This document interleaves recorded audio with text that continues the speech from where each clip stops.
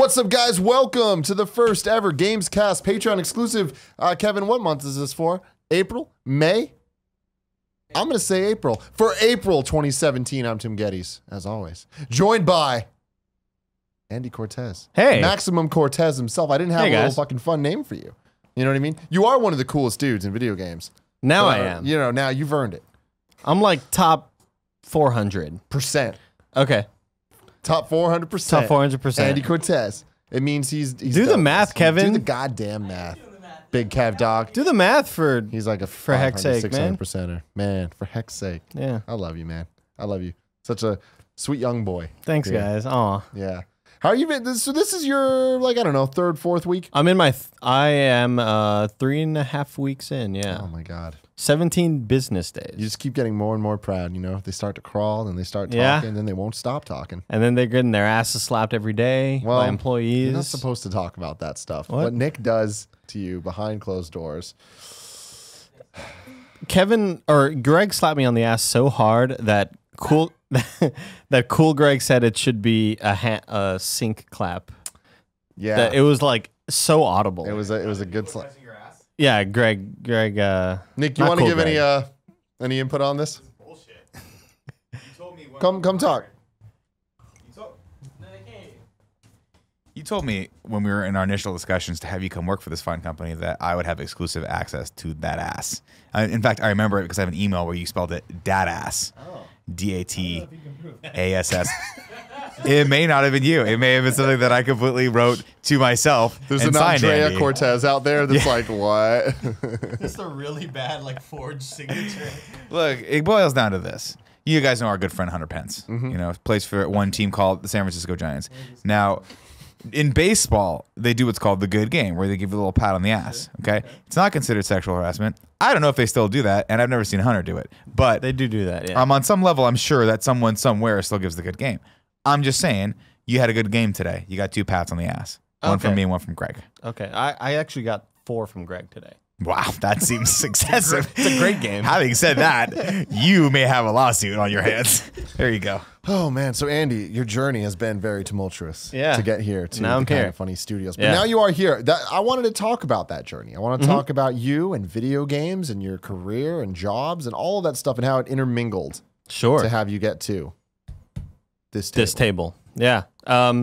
It's a really odd thing. Like, when I trace everything back, all the different moves that had to happen, it's really bizarre. Like, you know, I think when I was younger, I always wanted to do art. I was always into, like, the making of documentaries on HBO. And when everybody graduated from elementary to middle school, you know, you had that little ceremony. Oh, yeah, you had the fun little thing. They played the Rocky theme song and everybody did the hand thing. Everybody wanted to be, you know, an astronaut or a cop or an FBI agent or a Major League Baseball player. I said visual effects artist, which was like so fucking weird. And like, and I even had a friend of mine from back in the day remind me, like, man, I remember you said you wanted to do that. Yeah. And it's really weird that it like played out and I actually did what I wanted to do since I was a kid. But visual artist back then, I don't know what the fuck that meant. To me, that was like, make the big fucking T-Rex move in Jurassic Park. Yeah, that shit was like, tight. That's just fucking tight. I want to do that. Yeah. Yeah, so I was drawing all my whole life, super into art, creating, like, I was making games, but not like actual designing them. I meant like, I would draw characters and rip off like Zelda and Mega Man and shit like that, but they were my games, you know? Yeah. It wasn't The Legend of Zelda. Who were your Mega Man bosses? So my Mega Man that I ripped off, I named him Bleepo. And you know what he looked like? Exactly. Total rip-off visual design of Roly Poly Oly on Disney Channel with the springs as the arms. Shout out to Roly Poly Oly. The springs as the arms, yeah. Totally ripped off that design. But then whenever he beat a boss, he'd get the dude's, like, that boss's, like, awesome visor. And he'd get the other boss's, like, fucking awesome wing set and shit. So, yeah, it was, like, stupid shit like that I was doing in elementary and like, getting into middle school. And I just always had a special place in my heart for video games. Like, it was always my brother and I playing on the weekends and my parents like hiding the console during the week so we couldn't play it, you know? Yeah. Even though it was on the third row third Everyone knows row where of it the is. closet. Yeah. Yeah, my mom's strategy was to hide the AC adapter. Oh, that's smart. That's a lot easier. Yeah, Take it with her to she work. Would just take it and maybe. hide it, but it's just like little did she know I was resourceful, and the electric piano also used the same AC Oh adapter, shit. and that shit worked fine. That's really smart. Yeah, That's really smart, Yeah. Tim. So, speaking of video games, where did you start? I know it started somewhere in the NES era. I don't remember exactly where. When were you born? 88. 1988. So, NES has been out years at this point. Mm-hmm. SNES comes out in 90, 91, 90. some of the. Yeah. I think 90, yeah. Yeah. So for you, your older brother? Yeah. Okay. So that's where the NES. Correct. Yeah. probably He makes was some born sense. he was born in 82. So we had an NES and I have like those memories that are like barely there that I can kind of picture myself like playing that some fucking racing game where you're racing around a track on NES. And then of course I remember Super Mario Bros. 3. Yeah, of course. Like that's like the one that definitely is ingrained in my brain. Along with All Stars was SNES. Yeah, All Stars was the first game that I owned. Oh, And okay. God damn, what a game that is. Yeah, yeah. I to this day, best single game cartridge in existence. Like, and even disc and any of that stuff. Like any officially put out game. Wasn't it just a gray cartridge? But what I'm saying is, for what it had in it. Oh, sure. Yeah. Okay. Yeah. all yeah. the Mario games, especially the one I had, was Mario All Stars plus World. So it also I see. included World. I'm like, you don't get better than that. There's been like Namco Museum collections, No. and Sega Genesis collections. Like, no. But you ain't Mario All Stars, Yeah. bro. I thought you meant best looking cart, which Oh. in my mind goes to Maximum Carnage, where I got my name that from. hot red thing. Maximum Carnage, Maximum Cortez, the super hot red. I remember renting that shit so many times from like the local freeze frame, which Yeah. is the local or all hit video. Man, life was so. I didn't know that's where you got your Maximum Cortez from. For Yeah. some reason, I always thought that it was a Neo Cortex reference, but that doesn't make any sense. No, it doesn't. Maximum No. Cortez, Maximum Carnage. Yeah, fucking love that. That's one of my favorite like SNES games. Yeah. for sure. So yeah, gaming back in the day was Mario, of course. Like I don't have a huge gaming past because like we just couldn't afford that shit. You know, like I wasn't buying games all the time or whatever. A lot of it was renting games at the local all hit video or all hit video or freeze frame, which had a 2-story. It was a 2-story building, and the top floor had all the horror movies and all the porn movies. Oh man, It was- freeze frame's a dope. And name, it was though. so scary going up there, dude. Yeah, Like the horror or the porn. Well, both. Because you felt like you've always felt in danger up there. Yeah, dude, that's so funny though, because it's like when you're a little kid, there's nothing more tantalizing and scary than the porn section. Yeah. because you know you're not supposed to be there, and you feel like everyone's watching. Oh yeah, absolutely. Adults don't give a fuck. Like the cameras are watching me, I know it. But like just walking those stairs, and it was like the fucking Titanic staircase that like formed up like my that, right? God. Yeah. And so it was so scary being up there. I thought that like it was haunted. I remember like my brother and I like we probably made up stories that it was haunted at some point, but.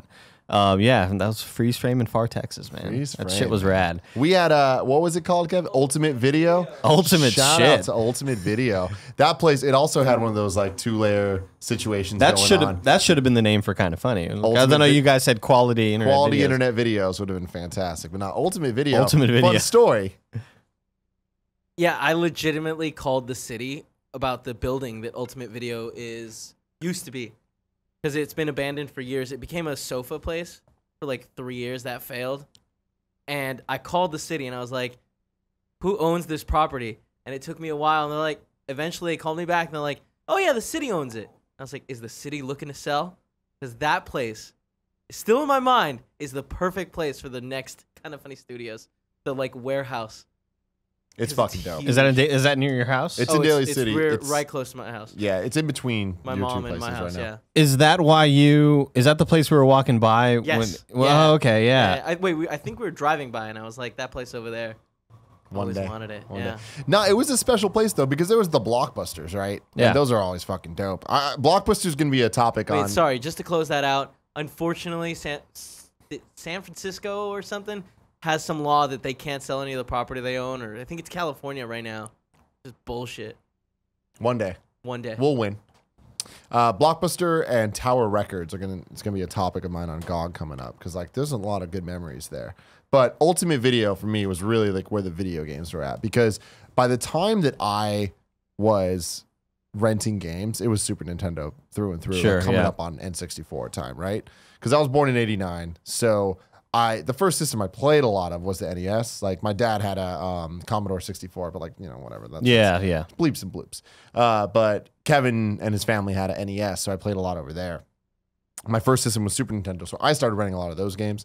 And I remember Ultimate Video was always so impressive with me because they had all the NES games. You could still rent. Like Blockbuster was like, nah, man, we over that shit. I guess our Blockbuster was the nicer, like the nicer non-family owned place was Hollywood Video. That was rarer here. Okay. They were around, but they like Blockbusters were on like every district had a Blockbuster.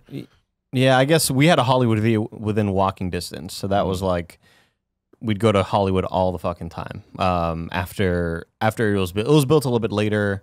I'd say towards the end of elementary, where Freeze Frame and the other spots were like there since before I was born, probably. But yeah, not really renting a whole lot of NES games. We're mostly renting SNES games. Yeah. And I remember getting my SNES.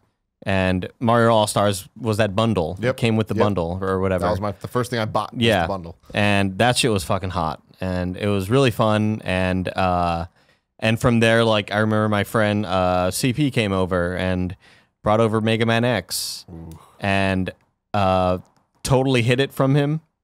And I was like, hey, man, I can't find your game, dude. If I find it to you, I'll bring it to you at school. And he was like, all right. Just because I wanted the rest of that Sunday to play Mega Man X because I was just like, this is the best game I've ever seen in my life.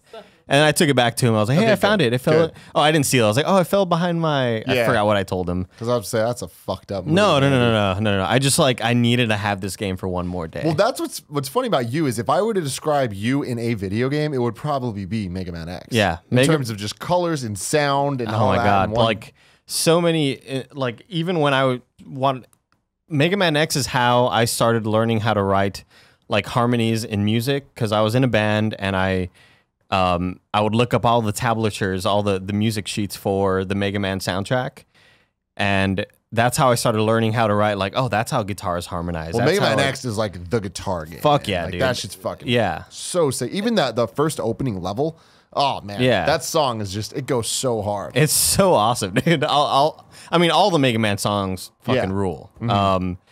But I remember Colin saying that Dr. Wily's castle on 3 is better than 2, which is so false. It's so false. That is the most hipster ass thing you could possibly say. I mean, like, Dr. Wily's theme in 2, is it overrated? No, it is perfectly rated. It is the best song. It's just a perfect song. Yeah, it's great. Fucking perfect. Yeah, absolutely. So Mega Man X was huge for me. Of course, Link to the Past. I was like the total guy. I was the guy who played all the like more known hits. I didn't really play any like weird offshoot. You weren't getting into that Earthbound shit. Earthbound now is cool and everybody likes it, but back then nobody. Earthbound was totally a game that I always saw in that big ass box on the top row. Yeah. I'm like, I don't know what the fuck that is. I want to play it, but I don't want to play it. You know, it was and a big ass box. It was a large box. Yeah, someone said I'd get like Mortal Kombat. My brothers and I would play Mortal Kombat or whatever. My brother and I, not brothers. Yeah, and then like my aunt got the 64 when it came out, and I still had the SNES. I was like, oh man, I want to. She took it over for Christmas vacation. She lived in Austin, and we were still back home, so she would drive down with her family, and they brought over the 64, and it was like, oh my god, Mario, Dad, check, Dad, he can run anywhere, Dad. Yeah, like you don't get it. He's not running just side to side. He can go where the fuck he wants, and that was such, like mind-blowing moment to me, and so influential to me to see that like that this is what games can be, you know. Yeah. I you know, of course I've been a fan of Kind of Funny for a long time, and Greg always mentions that Metal Gear Solid 1, the first Metal Gear Solid, was his moment of like, oh my god, this is what games can do. Yeah, I'd say it was probably 64 for me. Yeah, which is still like so fucking brilliantly designed of like, hey, yes, this painting has this hub world, but there's like 7 different things you can do in that hub world. Like, yeah. it's they do such a good job of doing so much with so little. Yeah, blew my mind. There's something about Mario 64 that is so special that I don't think I could ever be tired of talking about it and just enjoying the moment that you just explained. Totally. Because it, especially for me, like that was that game that was like, oh my God. And it felt like you never learned all the secrets. Yeah. It was like Mario World was like that as well. But the fact that Mario 3D, there was just this level of creativity when it came to in 64, like the paintings alone as a concept was so cool. Genius. You're in this castle and just exploring just the castle was so much fun. Yeah. Not even going into the castle, just running around the grass and climbing the trees and doing backflips. Mario was fun to control, you know, and just playing was It was fun. just like a sandbox. Exactly. Sort of So thing, yeah. everything else you added on top of it was just, it just made it even more and more brilliant. And it's just weird that like, there's been amazing Mario games since, and there's been some that I think are even better Mario games. None of them ever captured the pure brilliant magic of 64, where it's like the moments of the room where there's the mirror and you only see the painting in the mirror. Oh, yeah. It's like, are you fucking kidding? The never-ending staircase. The never-ending staircase. Yeah. When you go to the first Bowser and then the floor drops open, but you always try to jump over the thing Yeah. even though there's an invisible wall. It's like those moments, man. Fucking awesome. Yeah. But 64 was the route that I did not take. I wanted a 64. My dad was like, get the Sony one. My dad's Okay, a big... thank God. I thought you were about to be a Saturn No, boy. no, Oh man. My dad's a big electronics like geek, right? So he's like, of course he's a Sony fan, and he, Yep. you know, he knows all the top brands. He was like, no, get this. It's on a disc. It's gonna be better than a cartridge, Andy.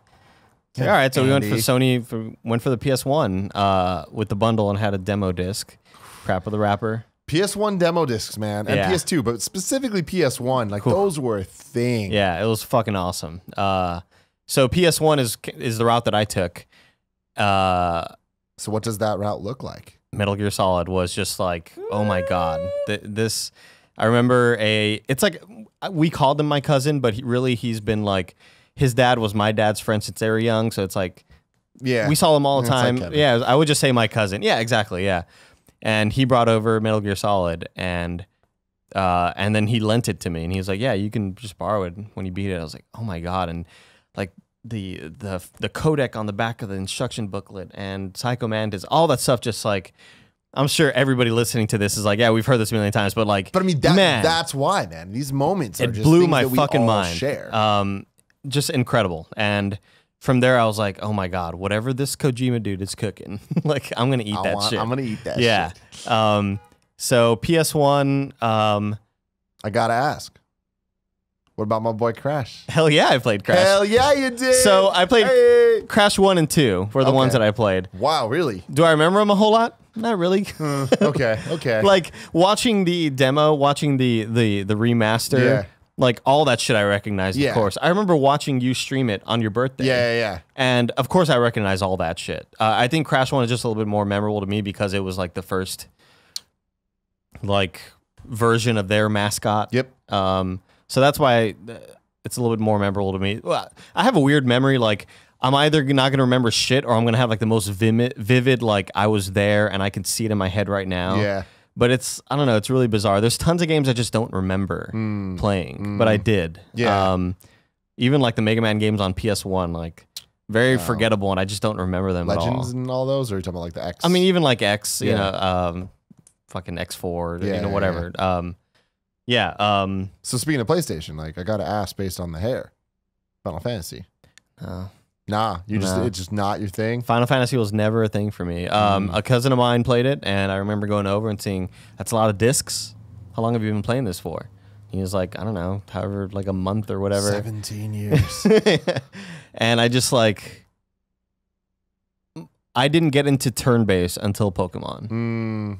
I mean that makes sense. I mean honestly, like, I didn't get into Final Fantasy till after Pokemon because I was a youngin. There are games that I remember though that like, I remember Vagrant Story. Wow, That's a I have like a pull. a big memory from that game for some reason, even though I didn't particularly love the game. Yeah. It still like meant a lot to me for some reason. I'm like that with Legend of Dragoon. I didn't like the game, but I played it a Brave lot. Fencer Musashi. Yeah. I fucking loved that game.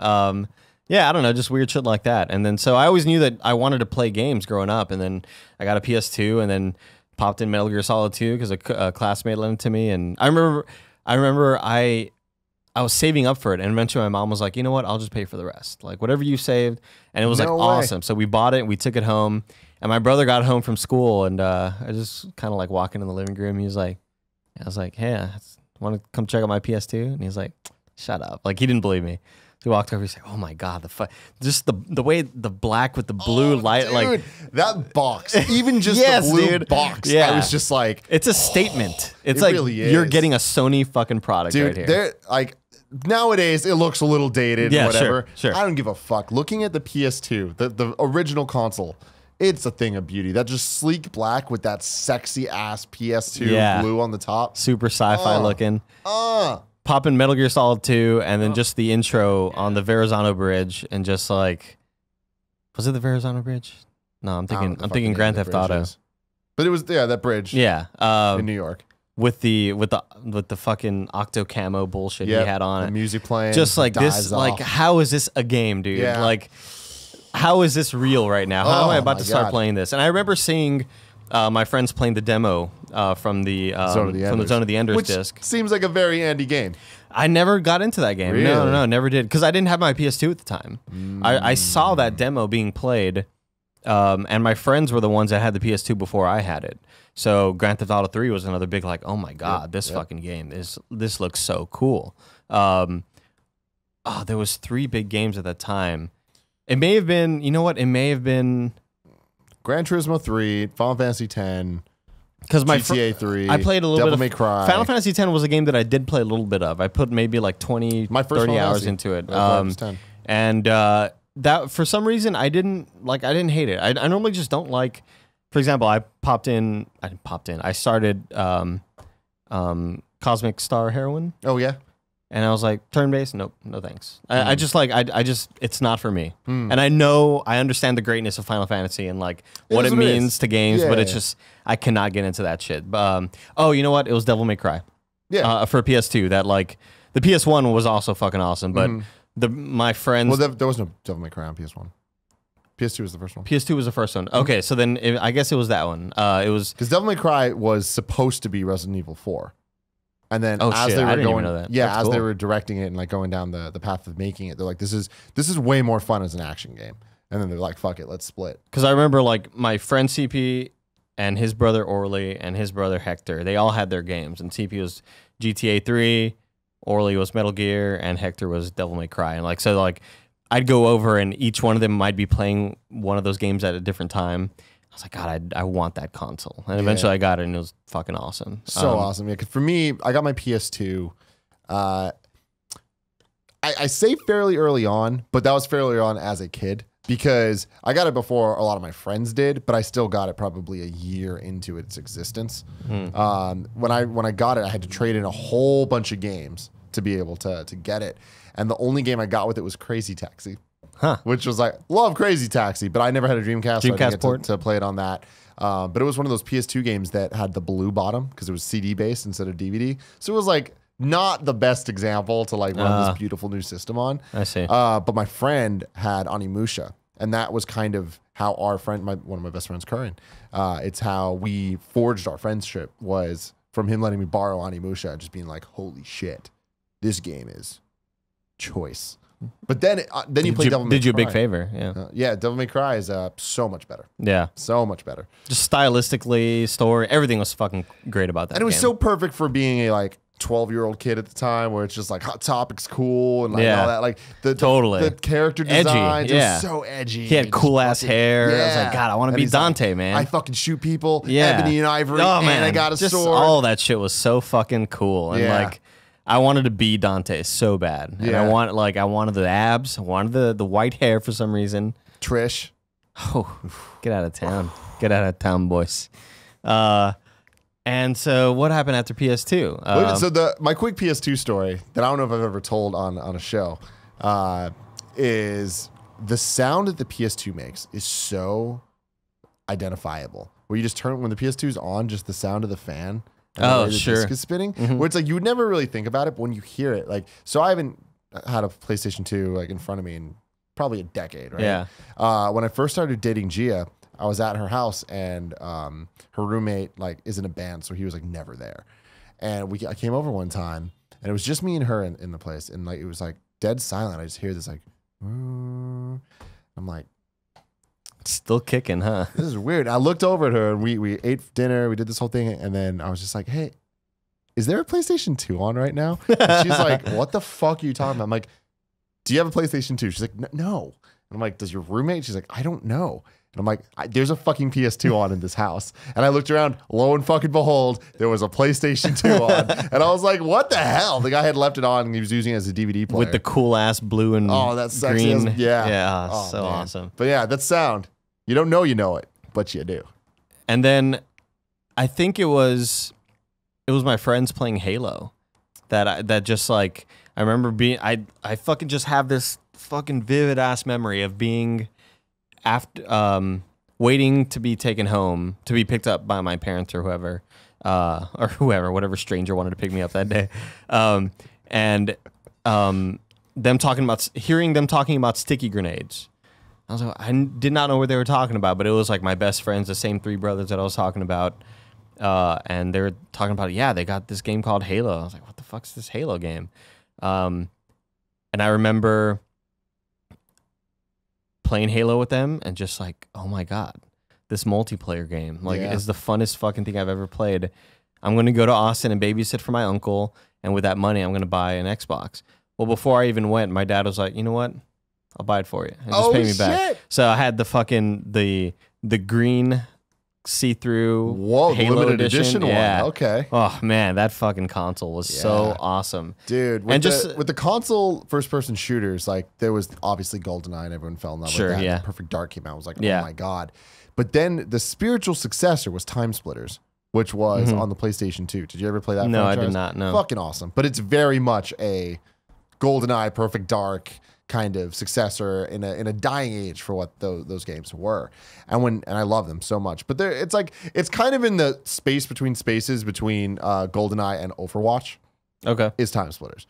But then when Halo came out, Halo did for console first-person shooters what Mario 64 did, which is like every single thing felt perfect, and from sticky grenades to just how the split screen worked to the names of all the characters, like Donut and Tucker and like all the shit. Like, all the red versus blue names are based off of just the default names, Caboose, in the game, and it was just like there was like a lore to it. There was a lore to the multiplayer, which was amazing. Yeah, and just countless matches of that, Blood Gulch, Beaver Creek. Oh my God, it was always like, if you want shit to get real, it was CTF on Hang 'em High. Oh yeah. And that's where you tested your true skills. See, for us it was Deathmatch or Slayer on Hang 'em High, or CTF with a full team on Blood Gulch. Yeah. Boarding action snipes, Chiron shotguns. God damn, man. So many great memories from Halo, and like the constant system linking from one room to the other at my friend Leo's house, like keeping his parents up late at night. There'd be like 10 kids in his fucking house, like playing Halo and yelling at each other and getting into fights and like arguing with each other and shit. Yeah, man, Halo was huge for me. Not only, I guess I always had like my tight group of friends, but I think from there I started, making more friends that were outside of my group, other kids who were Halo fans. And Halo was so huge for me. So from there, I was no longer a PlayStation boy. I was an Xbox boy. So I went 360. As most did. And Halo 2 was just, again, huge for me. Xbox Halo 2 Live was Xbox. So. Sorry. So Halo 2 we were playing XBC. Mm-hmm. XBC. Well, that was Halo 1 was XBC. And Halo 1 was XBC, yeah. And going over to my friend's house, and man, you were into it. Yeah, dude. I like that. My friends had and I wanted that setup. I didn't know how the fuck it was set up. I didn't know what you connect to the router to this and that, or you had a switch connected to the router. Like, how the fuck do you even do this? But we would get home and type in the chat like, hey, we want to do CTF on Hang 'em High, and they'd be like, all right, well, we want to do this in this match, and the winner gets to pick the third match. Or whatever, and so we were just like playing Halo against random kids on the internet before Xbox Live was even a thing, and it was just so awesome, man. Like aim to coordinate, it fucking blew my mind. And then Halo 2 came around, and that's when things got real. That's when things got real, and then there were clan matches, and you fucking was that Halo 2? The rush to level 50. Oh man, matchmaking. Creating- Halo 2 was the birth of matchmaking. Halo 2 sort of introduced me to like I think it was Halo 2 where you created your clans. Oh yeah, I mean clans were in a lot of clans were in Counter-Strike was what. But yeah, but like popularized they introduced me to like the idea of like, hey, all of us can have the same symbol, Party and yeah, same symbols, and the same little- logos. Yeah, the Team Kitty Cowboys, And was we the thing. were Hispanic Panic, and that's when I realized Hispanic there's a lot of racist people on the internet. Yeah, yeah. After every match, like you fucking wetbacks, like Yeah. oh my god, Jesus. So yeah, Halo was huge for me, and then I lost my two best friends to Halo 2, Curran Mm. and Alfredo, both of them. Like we were all so good, and I'm a casual sure, player when it comes to Halo. Like I'm not good, but I had fun playing capture the flag and just fucking around and shit. But I'm not good at it. They got so good, and they would just get hooked. And every night they're like, "Gotta get to level 50." Yeah, Yeah. I got it. My KD man. I'm like, dude, what the fuck? yeah, man. I remember the night that we got Roadrunner installed, Time Warner Roadrunner. Like we got fucking high speed internet. We got Xbox Live ready to go, and my first match was. I didn't know that you were. I didn't know the way the leveling worked on multiplayer. So like my first match was a Slayer on Beaver Creek, and I just fucking destroyed everybody. I was like, oh my god, I'm so good I'm a at this fucking shit. god. Yes, but like little did I know that like Yeah. you know that's not how it worked out. You played the shitty people at first, and then eventually you got better or whatever. But yeah, it was awesome. And so again, video games have always been huge to me, and I was always drawing stuff. I was huge into drawing Dragon Ball Z and Master Chief and fucking Resident Evil and all these different characters. So now we're Xbox 360. So Yeah. we're up into what 2006.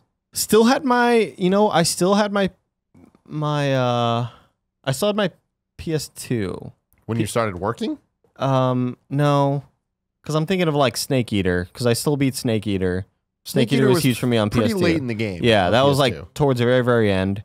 And the best bosses in the game, in my opinion, the best collection Oh, really? of Metal Gear See, bosses. I can get down with that from a gameplay perspective, but you can't beat the bosses from one, man. Yeah, That team is just so iconic. yeah, yeah. Maybe the gameplay, maybe that is what it is. But I remember, once I was done with Metal Gear and I was more of an Xbox guy. Xbox Live was just where it was at. That's where all my friends were at. That's where I made a bunch of friends who were like friends of friends. That suddenly I was friends with these people and I didn't know who they were, but we were playing online games together and it was so cool. I'm trying to think of like what that timeline looked like. It Well, was I mean, high if it was school. Xbox Live, yeah, it must have been like that started with Halo 2 on the Xbox. Yeah, in a real way. yeah. That was like then, I'd say towards the end. Yeah, I remember.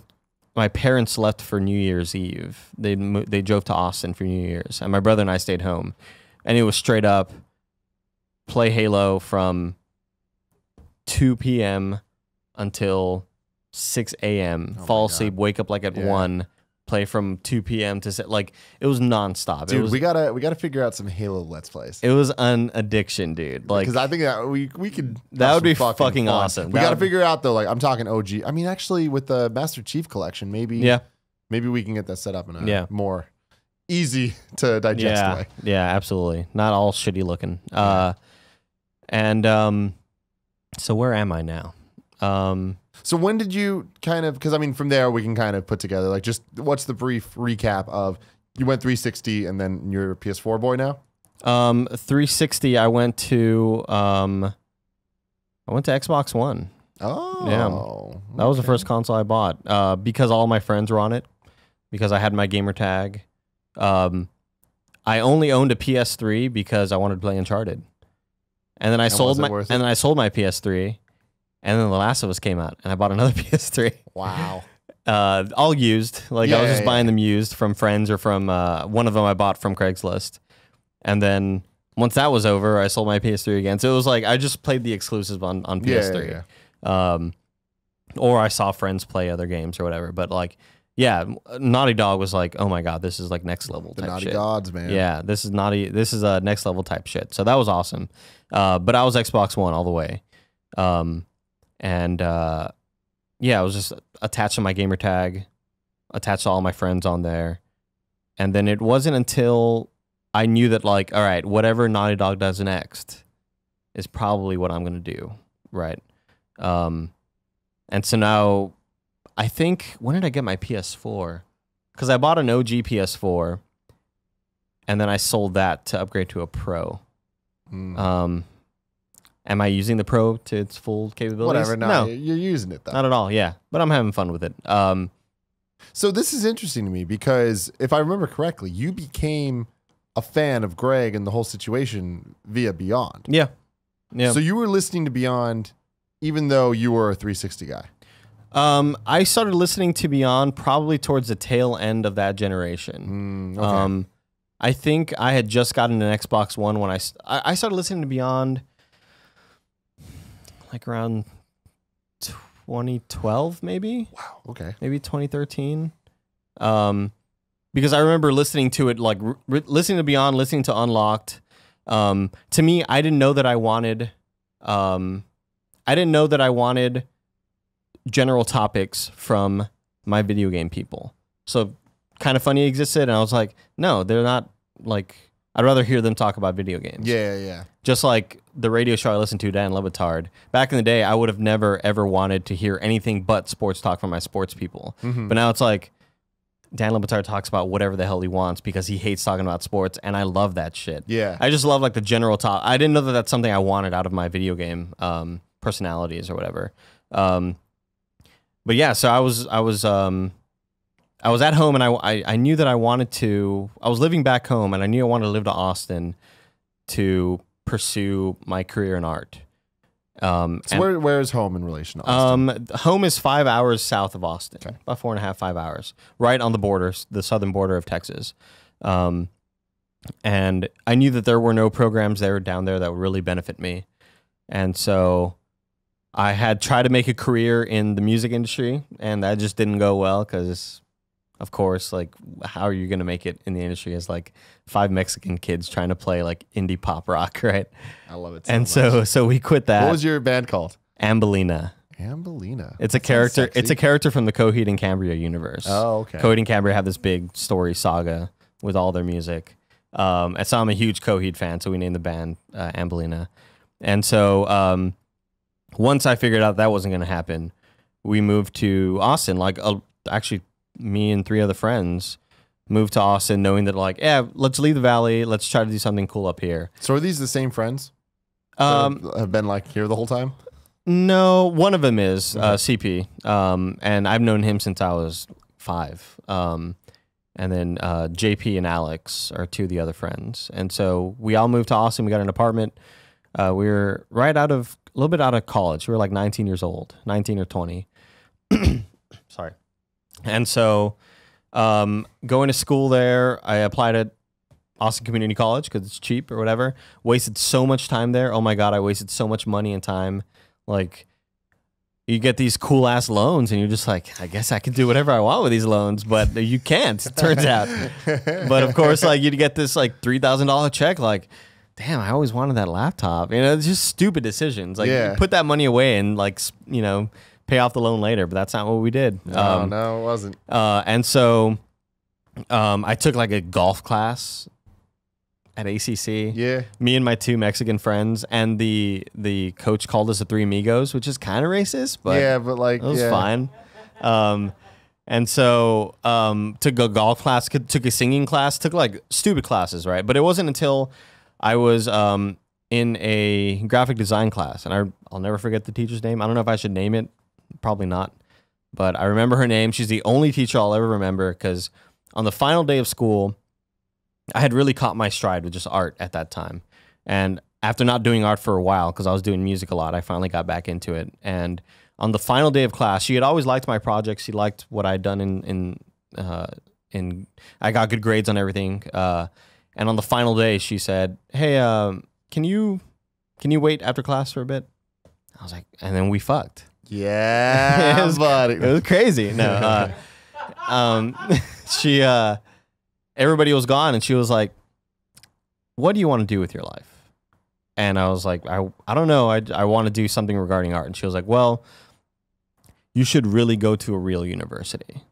Like, talking shit about Austin Community College, which if you go there, Sorry, like I'm sure she just had like some sort of thing against it. She was like, look, you need to go to a real university and harness your skills because you're probably not going to get that here.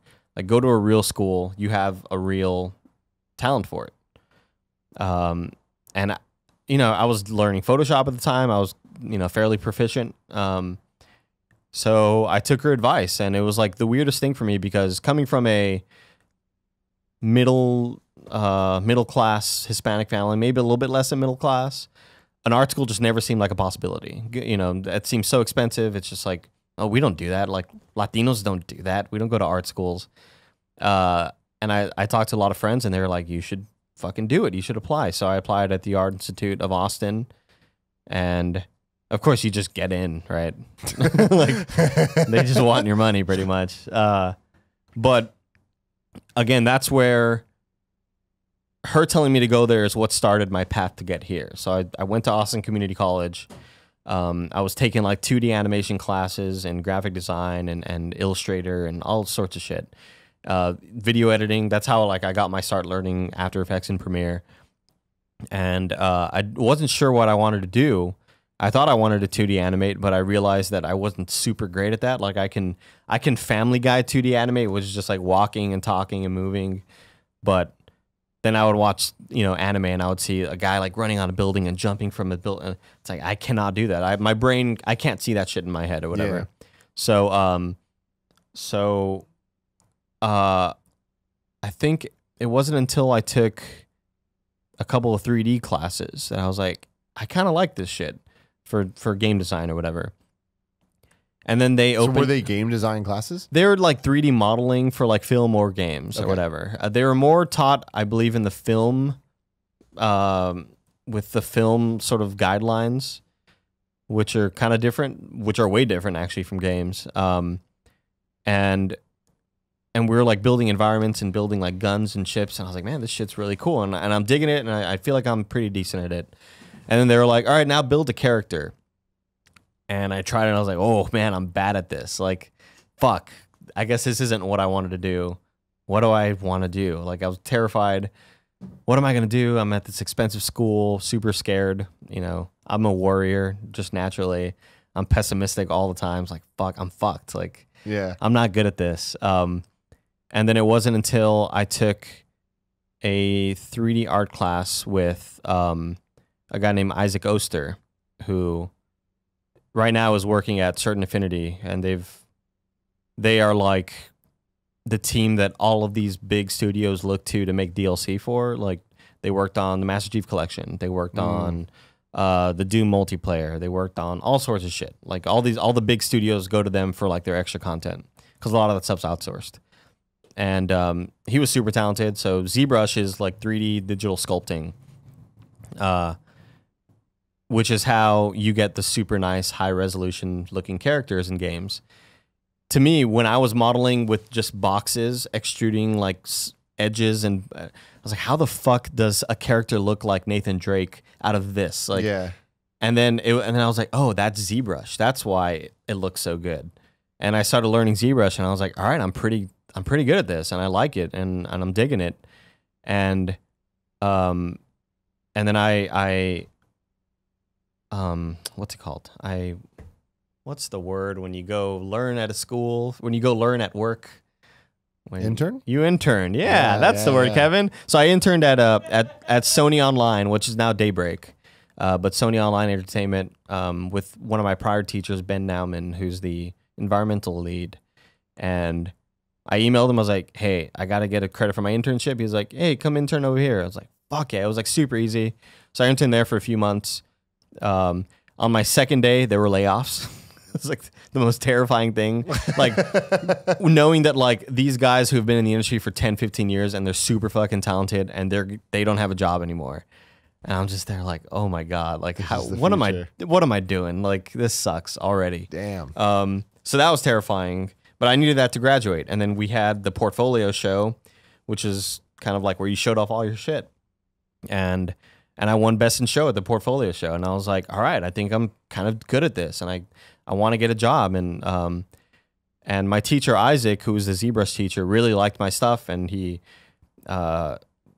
like at the portfolio review, he was like, "Yeah, this looks like a colleague of mine. Like this looks like you can do this." And so super encouraging, great boost of confidence. And then I graduated, and a couple months later was like, "Hey, I want you to take over my job at my old studio. Like I'm recommending you to have my old job. You can take my spot because I'm leaving for Certain Affinity, which is at the place he's still currently at." And he was at Portalarium, which is Richard Garriott's studio, Ultima.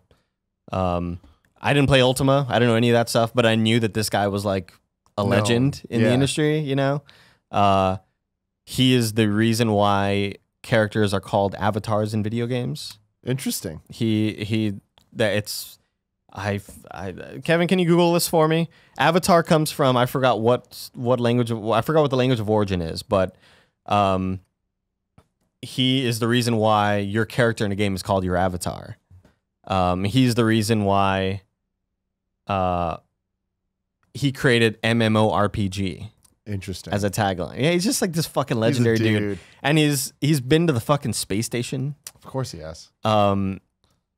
He went to the space station like in 2008. He and his dad are the only father-son pair of astronauts that went to the, like, it's just crazy. This dude's fucking super, but he's like the nicest motherfucker. Like he's so awesome, dude. He has like Hinduism. There we go.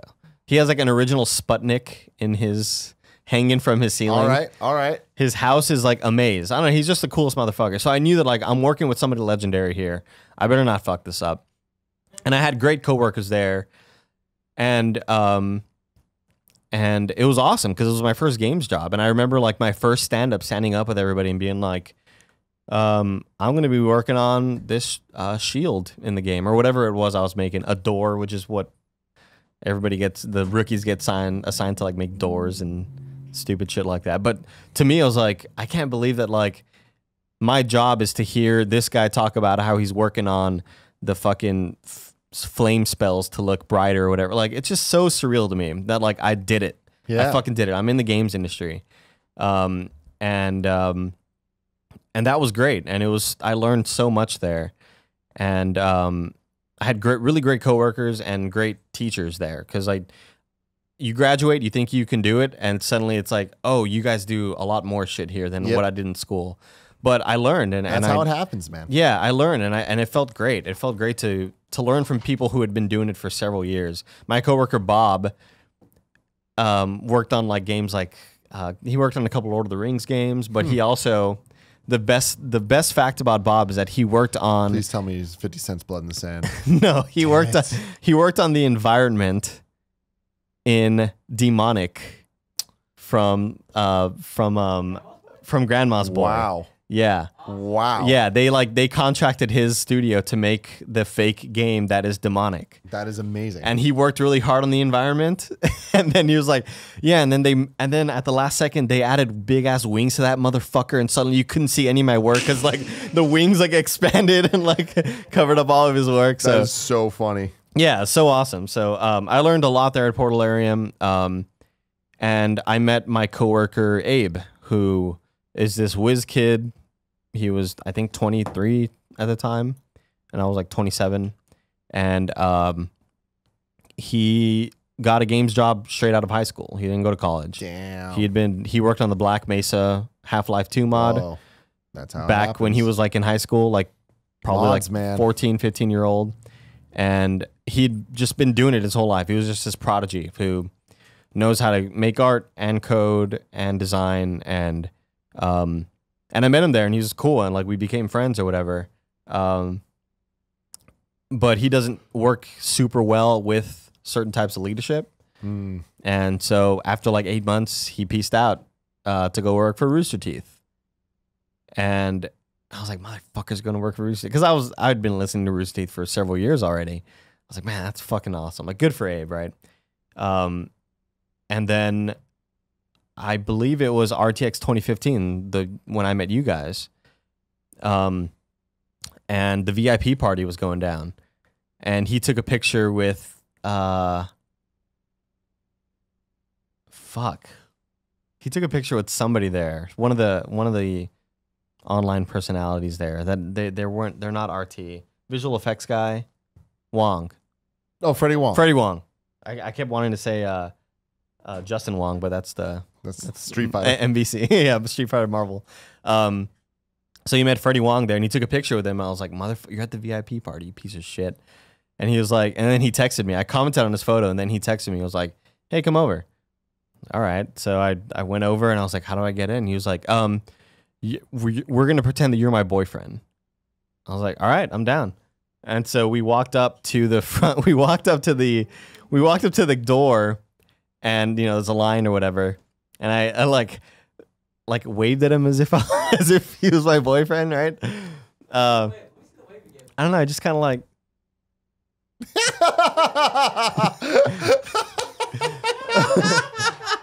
And so so I did that wave, and I get up to the line, and he fucking chokes. He goes, hey, this is my best friend. And I was like, oh, you motherfucker, dude. And the door guy's like, sorry, man, can't let him in, this and that. And I was like, fuck, And he was like, what if I have Bernie come over here? Like, he didn't even know Bernie at the time. He had been working there for like, I don't know, a month or something like that. He had not even started there yet. Oh my god. This was like when he had accepted the job, right? And the door guy is like near a staircase. He's like elevated, right?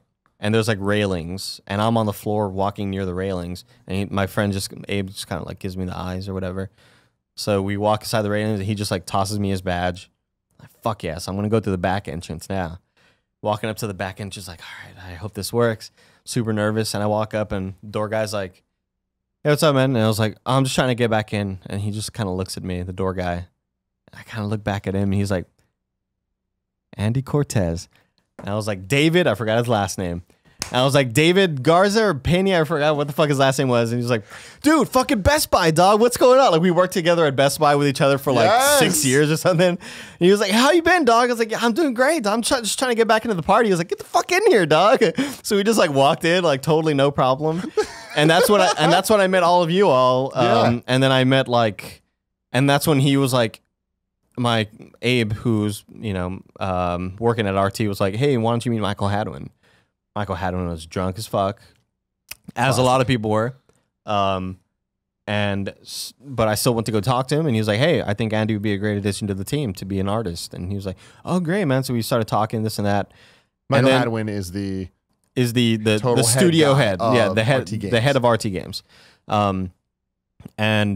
and then nothing happened after RTX, which is like I came on from such a high from like meeting you guys, from like you all recognizing the art that I had made, and talking to Michael Hadwin and being at the party and like mingling. It just felt so awesome. And then after RTX, I was like, oh, man, like I guess I have to go back to work at my old studio, which is like, being in the games industry is kind of a privilege anyway, but I still felt like, oh man, that was my shot.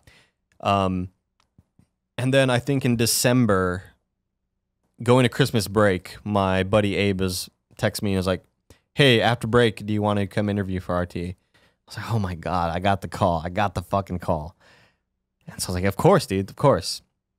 And winter break comes, and I'm back home visiting family, knowing that I'm still in Austin, but I know that like in 2 weeks I have an interview with RT.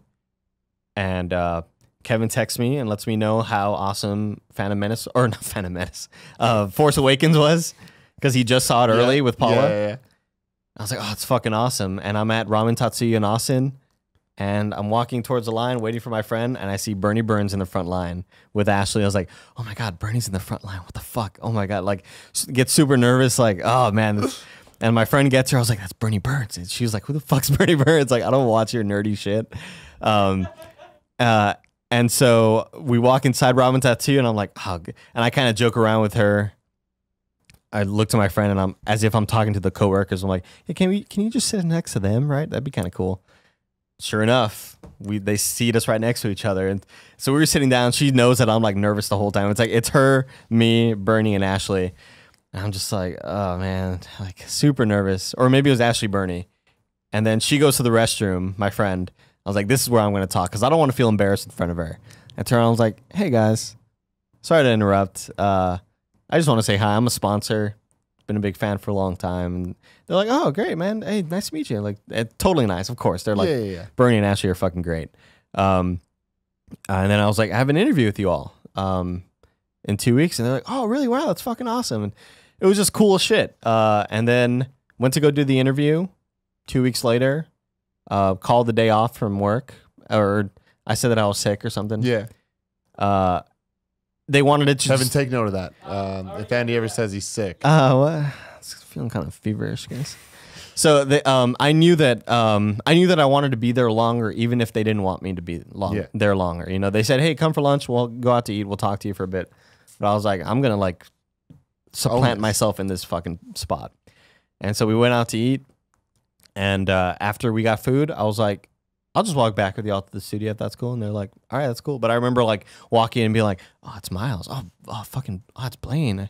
Oh, it's Bar. Like, it was so cool, man. Like, again, coming from the perspective of a fan who's like watched these people on the internet for several years, to now like having this shot to be able to work with them at the same company is like so cool.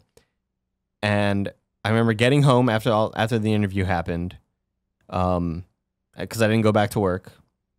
And I'm like, all right, I guess I'm just going to take a nap, you know. It's like 5 p.m. And then I get an email 5 minutes later. I wake up, look at the email. Hey, here's your job offer. And like, oh my God, I freaked the fuck out. And like, I didn't know what to do. I called my parents. You texted me and I'm like freaking out. Yeah. I remember even texting my dad. He's like, I mean, you've got it real great at where you're at, Andy. Like, how much do they pay you? I was like, well, they're paying me this much. He's like, oh shit. Like, that's a good, boost up from what you were making at your last spot. And I was like, yeah, plus like, just go to their YouTube, Dad. Like, this is a big deal, Dad. I was so upset when I got that text. No, you weren't. I was. I really was. No, you weren't. I had long. Kevin's a long conner. Yeah. He was planning. He was scheming. When this I got forever. that text, I texted you telling you the movie was great because I was waiting to hear back. That's a true story. Yeah. I was like, fuck. It all worked out though. You know what I mean? Yeah. So that's. I mean, like. Again, working for Rooster Teeth was so fucking cool. My first day was the first day of catered lunches. We had tacos. I was like, oh my God, this place rules. And I was just there last week, and now to the point that like catered lunches, people are like, oh, do we even really want this right now? No, like, yeah. I mean, it was cilantro at first, and now it's like weird shit. Cilantro. It was cilantro this time too. Really? Oh, but was it like the taco? Was it the taco bar? No, because this was like a create your own taco. This was a create your own taco. Okay. It was fucking radical. But yeah, so now I was like a Rooster Teeth employee, and it was cool. And I was like, man, I'm like kind of employees with kind of funny. Like we're almost on the same thing, because like I kind of suspected that you all were doing the Let's Play thing. You didn't tell me outright, but like I knew, like. Well, also, I mean, even before you were at Rooster Teeth, you were designing our shirts. Right, yeah. So that was kind of also happening on the side, and that's how we kind of got I mean, even before I got hired at RT, like I was still at my old studio, and I remember you all were looking for a graphic designer, and I emailed you, and I was like, hey, I don't have a portfolio for graphic design. I could do it, but that's not what my portfolio is geared to. And you're like, hey, it's all good. We already found a guy, but do you want to make the Garbage Truck on Fire shirt for T-Shirt Tuesday? And I was like, sure. So I made that, and then you kept coming back to me, and it was great. Oh, that was right. Because then we were looking for logos for when we did the P.S. I Love You. Yeah. So we were looking for someone to make the P.S. I Love You logo, and we ended up going with Zach Silver, who's fucking awesome. Yeah, who's like an actual like, hey, this is designer. What I do. Yeah, that's his job, and he's done P.S. I Love You, the morning show, the Game Over Greg show, the new Gamescast, like for all our logos. Yeah, like, all the imaging for all that stuff. But you were always so good at the more like more drawn stuff, more art, fun, like T-shirt designs. Yeah. Well, I mean, it was the initial drawing of you four. It was Colin as Mega Man, you as Ash. The Gamescast picture. Yeah. Actually, yeah. But I drew that drawing going before RTX, and I was almost done with it. And I like tweeted at you all, and you're like, "Oh, dude, if you can finish that, that'd be fucking rad." And then I remember finishing it and being at the Kind of Funny panel at RTX, and I'm the type who's like, if you know me, I won't ever like want to talk to like personalities or celebrities. I'm just like, hey, I'll let the mob get them if they want to talk to them. I'll wait my turn. Like, I'm not super anxious about that stuff. I know that some people, can feel weird about things like that. So I wasn't going to mention the shirts to you all like right then and there, but then Sean Pitts, who loves doing that shit, was like,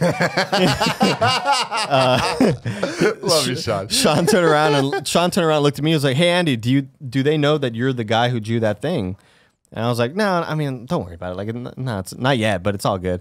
And he was like, hey, Tim, this is, of course, like, this is Andy, the guy who drew the thing. So then that's how, like, you all, like, recognized me or, figured out that I was the dude who drew that stuff. And then, so then the shirt designs just started coming after there. And I think I made maybe 10 shirt designs before I even got hired here. Yeah, maybe 10 or 12. There's a bunch of shirts you've designed that we haven't even released. The You're Dismissed, the Colin one. Yeah. Shuhei, I believe in Shuhei. Yeah. For PSX. I was the Greg Miller, you know what I'm saying? You know the one that didn't sell. And what was the other one? The What's Up Everybody. What's Up? No, that one wasn't me. Oh, was it not? What's Up Everybody was not me. I thought that was Tim or you. Or that was Nick or you. What's Up Everybody? Maybe I don't even remember what design for that. It was white. Oh, it was the white Greg's face. There's been multiple Greg's face. The thing with Greg Miller is that he says something and he's just like, we got to get on a shirt. Got to get on a shirt. Yeah. We get on a shirt and it's like, it's not going to fucking sell. Yeah. It is what it is. Yeah. So there's been a lot of shirts made. There's been a couple shirts that like, the one shirt that you need to finish at some point is the PlayStation one. Oh yeah. I remember We that never one. fully got the idea down, but the concept is the KF to look like the OG PS logo with the colors, with us as like polygonal characters, like looking like Lara Croft style shit. Final Fantasy sort of character. Yeah. Yeah. The idea is there, guys. It is. All right. But and so I made a shit ton of shirts, and so when I got hired at Rooster Teeth, that really made it easy because you all would talk about me as well to Rooster Teeth employees. So like I remember the first time I met Blaine, he was like, hey, so how do you know Kind of Funny? So that was really easy and cool for me because I was the new guy, but I already felt really accepted by a lot of the quote unquote personalities or, the people who are on camera a lot. Yeah, the cast members, because you all had talked about me already. So I didn't feel awkward or whatever. Because again, like unless it's like maybe, I don't know, President Obama or something, unless it's like a really important, huge celebrity. But if it's just like somebody walking on the street, chances are I'm just gonna be like, oh, that's that guy. I'm not gonna say hi, but that moment's all you need. Yeah, exactly. I just don't want to feel like I'm a burden on them. Yeah. If they're sitting down to eat. I've always felt weird about shit like that. I gotta look back and find at some later point my text with Bernie, because you texted me when you saw him at the ramen restaurant, and I think that after you talked to him, I texted him, and then we had a back and forth, and I was like, "This kid, he's a good kid." And I forgot what he said, but don't you take him. It was so classic Bernie, where he's just like, "Okay, good, I'll make it happen." Yeah. Like, just like, God, you're so fucking cool. Mm-hmm.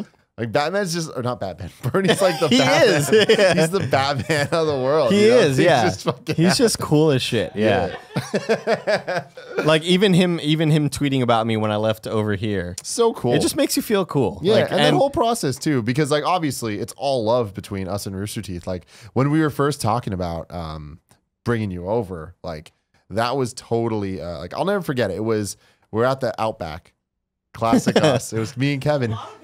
A lot of big decisions at that Outback, but it was me and Kev, and we're just talking about like, we're like, dude, like we're ready to make a move. We want to hire an editor, and like we want that person to be somebody that's not just an editor, but also a content creator, like a producer, and like that is as funny, if not more funny than we are. An everyman. But like not an everyman though. Like I've told you this before. Like we wanted someone that had the right personality and the right sense of humor. So it's like it's not just somebody that can do everything. We need somebody that is a content creator. You know what I mean? And I feel like that's a very specific thing when it's like, I like that I can task you with something and you could make the product. You get what I'm saying? Top to bottom. That doesn't mean you're an everyman. That means you are a producer. So like if we were to give you a title, I would need, like we refer to you as editor all the time. I would actually say it's more akin to content producer, Sure. you know, or content editor. Either way, it doesn't really matter. But me and Kev were talking about it, and we're like going through all the options because we knew that we wanted to ideally hire from the community, you know? And we were like looking through, thinking about a whole bunch of people. And like, as we were going through some names, and there's some obvious people out there that we did consider.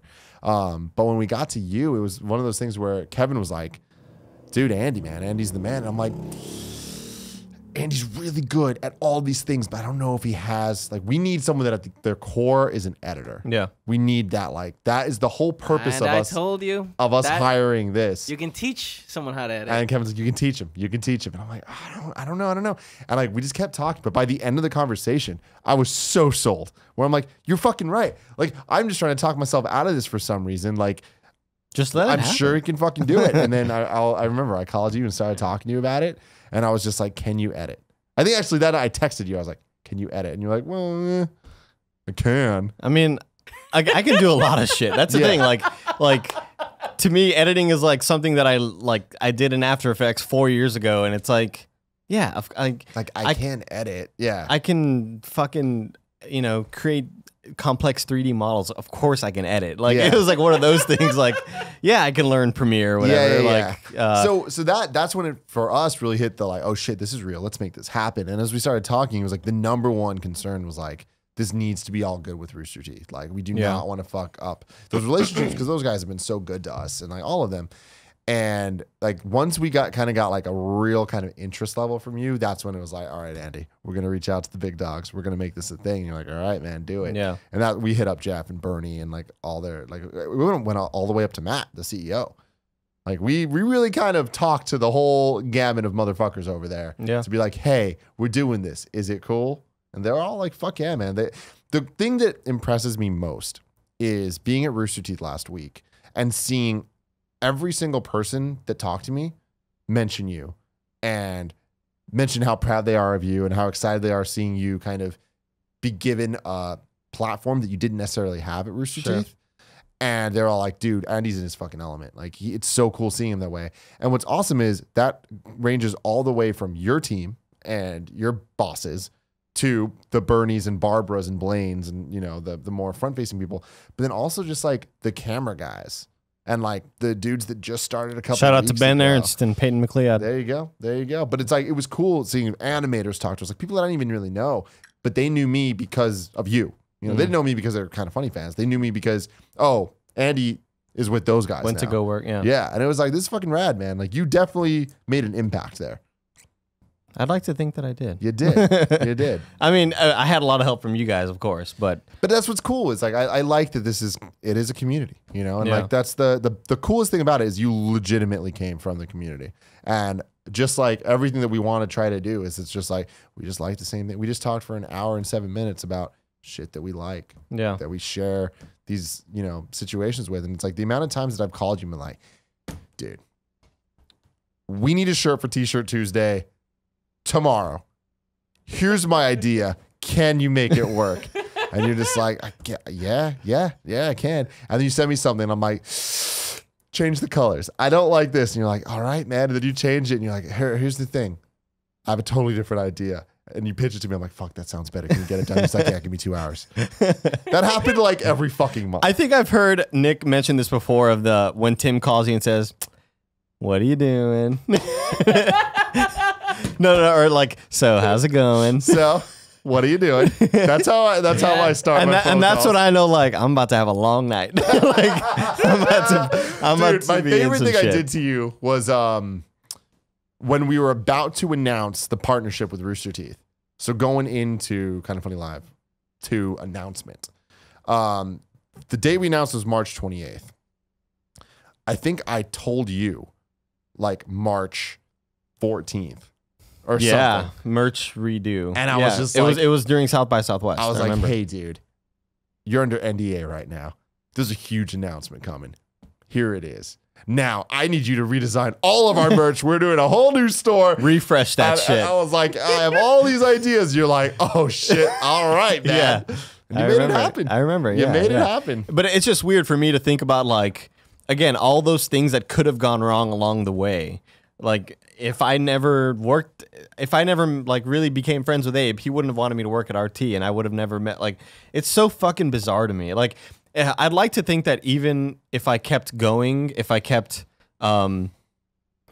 like making art for you guys, because again, the reason why I started making art was the most scheming thing possible. The most Tim Getty scheming thing was like I would see on Twitter, Barbara and Bernie always retweet all these like RT artists. I haven't really seen, and then I would follow them, right? Yep.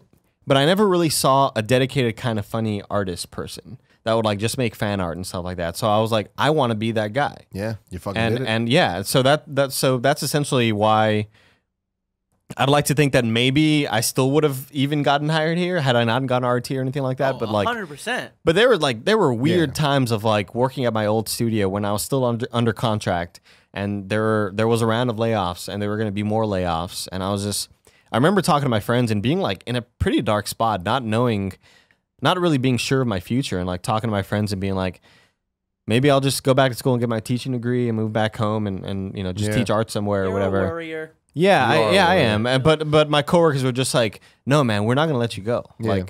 Like my coworkers Hutch and Bob are like the fucking homies, and they're like second and third dads to me. Like they were just like, no, we're not gonna let you go, dude. Like no matter what happens, we're gonna fight for you to stay here. Yep. And they did, and I stayed there. And then I met Abe, and then I worked at RT, and yeah, it's fucking crazy to me. Two morals of the story that I think are important for people at home to listen to, because I'm sure there's a lot of people out there that are like, how can I get into the industry? How can I do this?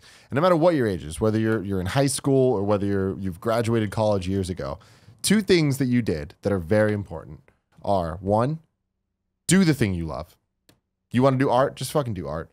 And yeah, you tweeting at us or whatever, that's brilliant. That's that next level scheme stuff. But simply just doing it and getting it out there, you're giving it a chance to succeed. Sure. If you don't do it, there's no chance, right?